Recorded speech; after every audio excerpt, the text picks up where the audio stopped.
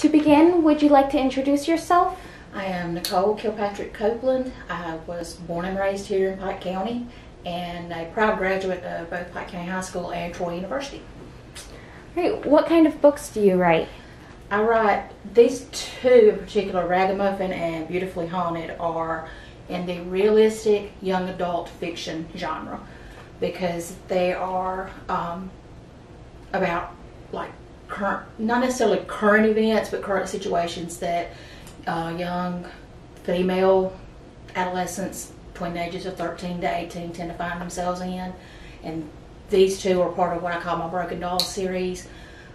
There's possibly two more for sure coming, possibly three in this series, but they're about young girls that just kind of they're on the fringe of society and they feel like they've been thrown away because of the things that they go through with home life, and it just deals with, unfortunately, stuff that a lot of people deal with now as far as abuse at home or bullying, realizing who they are with their identities and, you know, things like that.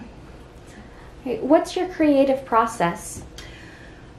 Honestly, I just sit down in front of the computer or with my notepad because I'm very old-fashioned. I still handwrite everything, and it just comes out. I get a lot of inspiration through dreams, so that is a bit of advice. Always have a notebook and a pen or a very good notepad app on your phone, because you'll wake up at 2 and go, oh, I'll remember that when I get up at 10 in the morning. No, you won't. Write it down. So I get a lot of stuff from dreams.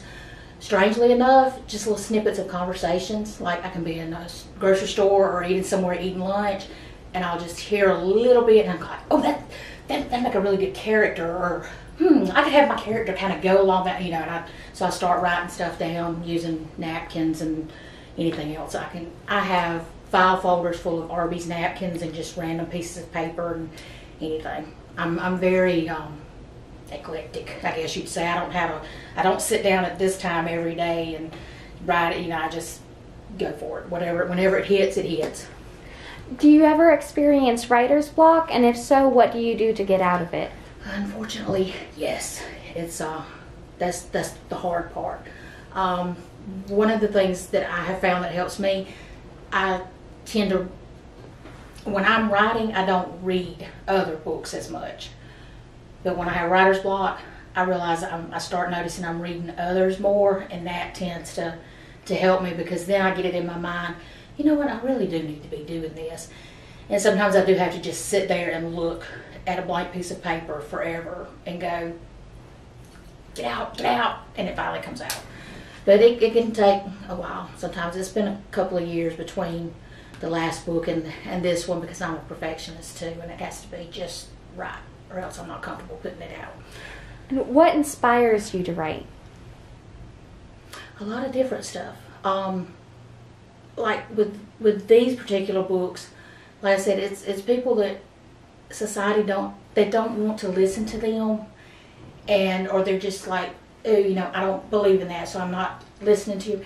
They still have a voice, and that's kind of what inspires me, is I see people that are so strong and, you know, overcome everything that people want to throw at them. Like I said, whether it's being in a home there's you know, abuse of some kind, or whether it's, you know, a family that's been homeless, or like I said, you know, somebody struggling with their identity and they're being turned away, maybe because they're in a community or an area that's just very not open and accepting to that. So when they're still strong enough to rise up and say, I'm me, and I'm strong, and I can overcome this, that's the kind of stuff that inspires me. And, you know, when I see stories, even on the news, about somebody that's just like, you know, they've been lost for, you know, days and freezing cold temperature, and they still come out of it and they're like, I'm good to go. That, to me, that's inspiring. And I'm like, that's the kind of people I like to write, you know, base characters around and write about that. Is there anything else you would like to share with us? No matter what anybody tells you, you can do. If it's your dream, you go for it. Because I was told by someone when I was in the 9th grade that I would never amount to anything because of my last name. And I found a teacher when I was in high school in the 10th grade who believed in me and has always encouraged me. And when I said I wanted to be a writer, she's like, you can do this.